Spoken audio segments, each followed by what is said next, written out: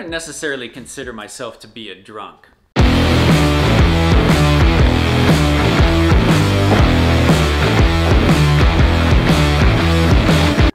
Per se.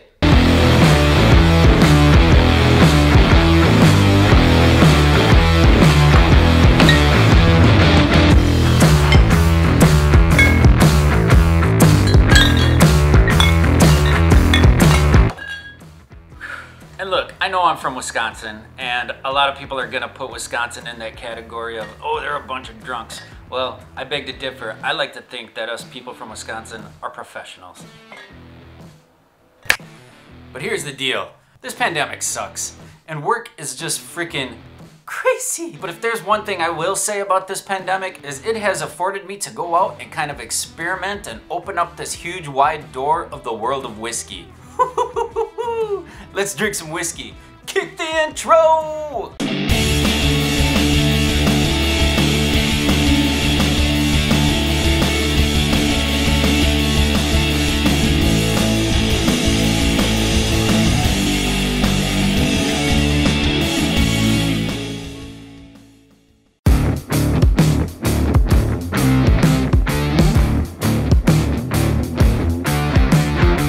Alright, let's get this channel business out of the way here, guys. Don't forget to hit that subscribe button, hit that bell notification. Got new videos coming out pretty much every week. If you guys like what's going on in these videos, it would be a huge honor to me if you hit that like button. Helps me out a ton. Let's get right into it, guys. So out of just having to stay at home and the bar is now at home, I have decided to kind of open my world up, open the door, the great wild door of the whiskey world. And I'm not gonna lie to you guys at all, I am not a whiskey expert by any means. I could not sit down and have a super intelligent conversation with somebody that's been into whiskey their whole lives. But what I can tell you is I do like whiskey. And what I have found is there's basically two things that really calm me down. When all the stress from work and the pandemic and all this crazy news and the election and all of this stuff, there's nothing quite like, at the end of the day, pouring yourself a nice glass of whiskey, lighting up a real nice cigar, going out to my patio or my backyard oasis as I like to call it, and just kind of looking at the sky, putting on some good music, me and the fam out there, the dogs running around the backyard. Whew, ain't nothing wrong with that, right? So what I decided I wanted to do for you guys today was kind of show you some of these whiskeys that I have been trying. So I basically started my whiskey journey with Southern Comfort.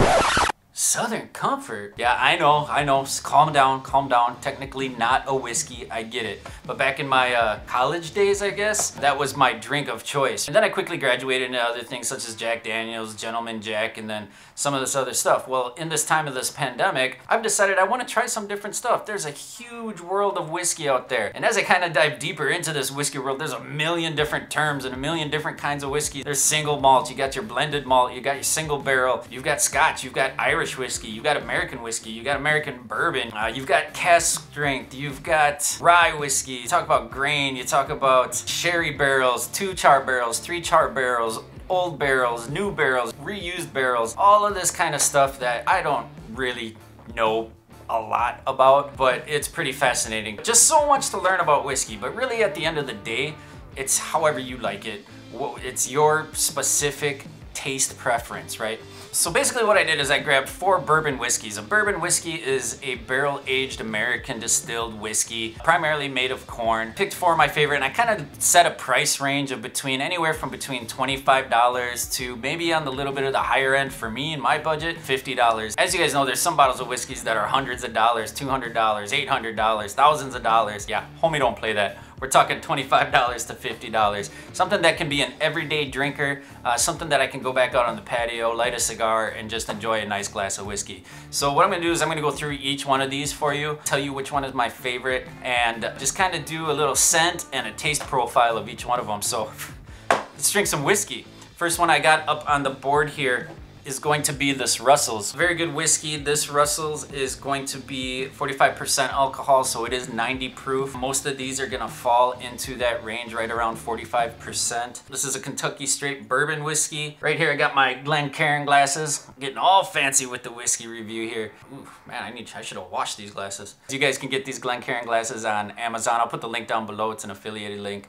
I will get a kickback. It helps the channel out, blah, blah, blah, blah. Doesn't cost you any more. I think I paid 20 bucks for a set of 4, but very nice little tasting whiskey glasses here. And so as I talk about the Glencairn glass, why is this glass important? So what they say is that if you just put whiskey in a regular glass that's kind of just barrel open, what happens is that whiskey starts to immediately evaporate as you pour that whiskey, and it can have an influence on the taste. Whereas the Glencairn glass is more of a fluted glass, and so it's kind of keeping some of that essence of the whiskey in here. We're gonna do a little bit of a nose test, and for people that have not drank a lot of whiskey or smelled a lot of whiskey, you don't want to get your nose right in there and take a big old whiff, because you're gonna get just straight alcohol as it's kind of evaporating up. So for me, who I don't have a ton of experience with just a plethora of whiskeys, I'm just gonna get around here, and I'm just gonna get the subtle hints of it. And there's a certain fruitiness to this. You can definitely get the corn out of that. I'm gonna go in a little bit deeper here. That's what she said. And it's very nice, maybe just a touch of that barrel at the end of it. So I've got it, I got a sense of the smell, right? What I'm gonna do is I'm just gonna take a quick little drink, kind of wash it right down, and just kind of get my first initial impression of it. Bottoms up.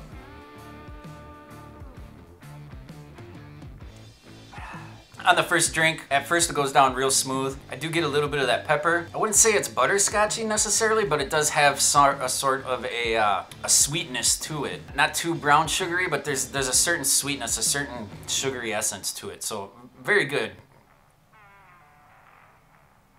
Just kind of letting that one sit in the mouth a little bit before I put it down. Kind of get it on the palate there, wash it around just a little bit. And it's just very nice, very subtle, very easy to drink. It's good. It's good stuff there. So that's the Russells.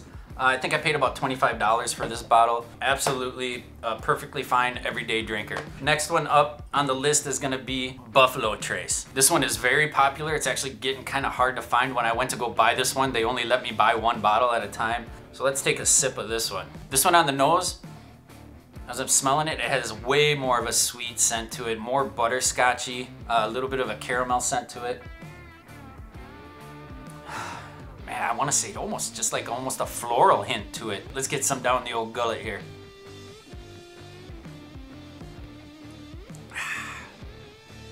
Right down the hatch, I would say on this one, I'm not getting so much of a backfire of alcohol or a peppery taste to it. And maybe that's because I didn't clean the palate after I drank the last one. You don't get quite the burn that you get with the Russells, and not that it's a bad burn, but it's just a little less present. Very good. I would say as I'm smelling this, it's way sweeter smelling than you actually get of the flavor, but it does have a ton of flavor in there. Not as much burn going down. There's a certain sweetness to it, maybe a little more complex. I'm not getting just as much of the corn kind of taste to it, but very good, very easy to go down, very nice. I think you can get a bottle of this for right around $30. Again, 45%, just like the Russells. So it's gonna be 90 proof. Very enjoyable, very easy to drink. I can see why this is a popular option. Next up is going to be the Michter's, and this Michter's I picked up, I think I wanna say this is maybe a little more expensive, kind of your $40 to $45 bottle. This is a single batch, also a Kentucky straight bourbon. This Michter's I really enjoy. This has your batch number up here. It does say small batch on it. I always love this sound. Oh, that sounds so nice. Let me get my nose in it here. Holy caramel Batman. Very caramely right on the nose. Ooh, I like that. And I'm a huge fan of caramels, or caramel. Me and the wifey fight about that all the time. Is it caramel or caramel? I grew up saying caramel, so I'm gonna stick with caramel. Yeah, just a very sweet, almost a brown sugary kind of a caramel scent to it. So let's get a little tasting going on here. Almost no initial burn. It takes a little bit longer for that whiskey burn to kind of come through, and it just comes back up just ever so slightly. Very smooth, just explodes the palate. It sounds so sexual. Oh my gosh. This is very good.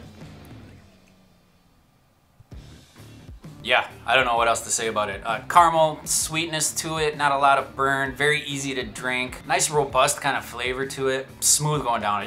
This one's really good. Really like this. Last but not least, we got Knob Creek here. There's nothing like grabbing a little knob at the end of the day. What? I believe Knob Creek is a Jim Beam sub-distillery, sub whatever. It's part of that Jim Beam Corporation. This happens to be the Knob Creek Single Reserve. This one's gonna cost you a little bit more. It's on that upper price range of your budget. I hate saying budget whiskeys because that gives a bad connotation. It's basically about 50 bucks a bottle. This is going to be 120 proof, so the proof is up on this, which means it's about 60% alcohol. Knob Creek is one of my favorite whiskey brands. I love the rye, I love the regular, and this single barrel, if it's on the shelf, I'm buying it. And if there's somebody that's looking for a good whiskey and they're standing next to me and I see them kind of perusing around, I suggest this one to them. So maybe I'm a little bit biased here, but this is by far my favorite whiskey that I've tried so far. So let me just get my nose in this one a little bit. Not as much caramel scent to it. I think you get more of a brown sugar. I think I get more of a brown sugar kind of a scent out of it. I'm trying to see if I can smell that barrel in there. That's something that I see everybody talking about, and I'm not sure I'm able to do that. Now, I got a Johnnie Walker Double Black there, and as soon as you pop that bottle open, you can smell that smoky char. Of course, that's different than a regular bourbon. Maybe as I become more adapted to different types of whiskeys, I'll be able to pull those scents. But hey, it smells good. Maybe just a hint of caramel in there, but not quite as much. Let's just take a swig. Hot damn, tastes like whiskey. You can definitely tell that the proof is up on this one, whereas I would say with the rest of these, you take your swig and there's a moment there where you're not getting any kind of that whiskey burn coming back up. This one, as soon as it hits the taste buds, you can taste it going down, but it's not in a bad way. There's almost a spiciness and almost like a heat to it. I don't want to say like it tastes like cinnamon or anything, but you can almost feel like a heat as soon as you take that drink. Definitely a sweetness to it that I think is a pretty fair characteristic amongst the bourbons. I think that's maybe why it's more of a popular whiskey, because of the certain type of sweetness to it, and that sweetness is gonna come from that corn. But this is just awesome, guys. I really love the Knob Creek. And now, ladies and gentlemen, I am gonna do something that you whiskey purists are absolutely going to hate. Uh-oh. What is he doing? Don't do it. Don't do it, Brian. Don't do it. Oh yeah, I'm doing it. He's not gonna put that Coke in with that whiskey and destroy the taste of that whiskey, is he? Uh-oh. No! Ah, here we go, ladies and gentlemen. Bottoms up. That's right. Cardinal sin for all the whiskey purists. Why are you mixing your whiskey with your... Whew, maybe this whiskey's already getting to me. Look, that's the huge debate, right? Should you be mixing your whiskey with Coke? Comes kind of a cocktail at that point, right? Go to a bar, you're asking for a whiskey, you're getting a Jack Daniels and Coke, right? So here's my opinion on it. You work hard all day long, you go through the grind every day, you're making that paper. Listen, you're the one spending the money on the whiskey. Drink the whiskey however you like to drink it. You wanna mix it with Coke? Go ahead and mix it with Coke. Now let me give you a little tip. I would suggest doing what I do, and when I buy a new bottle of whiskey, no matter what it is, if it's a scotch or if it's a whiskey, I do like to drink it neat first without anything in it, no ice, no nothing, just to kind of get that flavor profile. And with all these bourbons here, guys, I think you'd be super surprised how well the actual taste profile of the whiskey holds up in the Coke. Did you guys hear my Canadian accent there? Coke. In the Coke, eh? Hey, take off, hoser. Look, this is how I drink my whiskey. I drink it with Coke. Now, I got a bottle of Glenlivet back here. Yeah, I'm probably not gonna mix that with Coke. If I'm gonna spend a couple $100 on a nice bottle of Johnnie Walker Blue, probably not mixing that with Coke. If I go out and I get a nice bottle of Macallan, I'm probably not gonna mix it with Coke. But look, I like the way it tastes, and I don't care what anybody says, because it's my money. I'm gonna enjoy it how I wanna enjoy it. Moral of the story here, don't worry about it. If that's the way you like to drink it that way. I can't wait to see the comments about that down below. Let me know what you guys think about that. Man, all I know is after a hard day's work, super stressful, all of this stuff going on, I just like to come pour myself a glass, relax, light up a nice cigar, and forget about the worries of the world for a couple hours. So here's to you, cheers to you. I don't have any good whiskey toasts, but you know. So good. When it hits the lips, it's so good. Guys, this is my first whiskey review. I do plan on doing some more of these. I hope you've enjoyed it. I appreciate it if you stuck all the way through. Let me know what you guys think. Have you tried any of these? What's your preferred bourbon? What's your preferred scotch? What's your preferred Irish whiskey? Whatever it may be, guys. I hope this was helpful in a way. Let me know if you like these kind of videos. I'll do more if you like them. If not, you know, well. Thank you for checking out the channel. Don't forget to check out the website, briansbadassreviews.com. I do have a blog recently on there. on whiskey and Coke. Is that a thing? Should it be a thing? So go check that out. Catch me on Facebook, Twitter, Instagram. I'd be super honored if you guys decided to subscribe to the video. Can't wait to see you guys on the next one. That's all I got for this one. You know what I like to say, you gotta be kind to each other. You gotta do what makes you happy. That's it for me. I'm out. Peace. Oh, it's so good. So good. Check this out. That's gonna blow up the audio on it, right? All right, I'm really leaving now. I'm gonna take these and I'm gonna go drink them. So thanks everybody. Thanks for sticking around. Bye.